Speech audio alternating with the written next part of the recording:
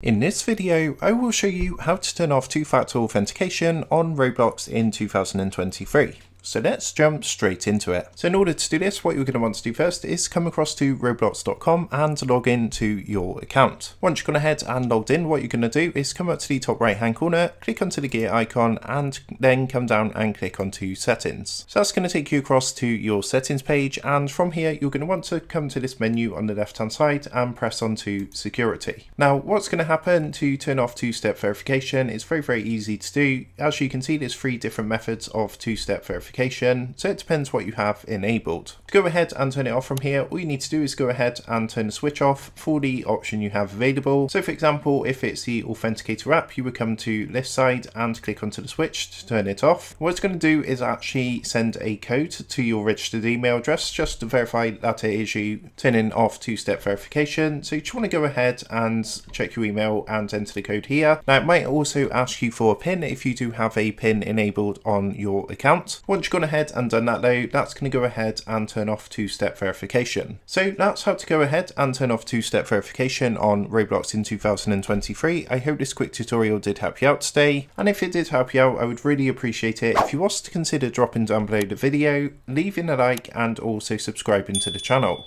With that being said, I just want to take a minute to thank you guys for watching this quick tutorial, and I will see you in the next video.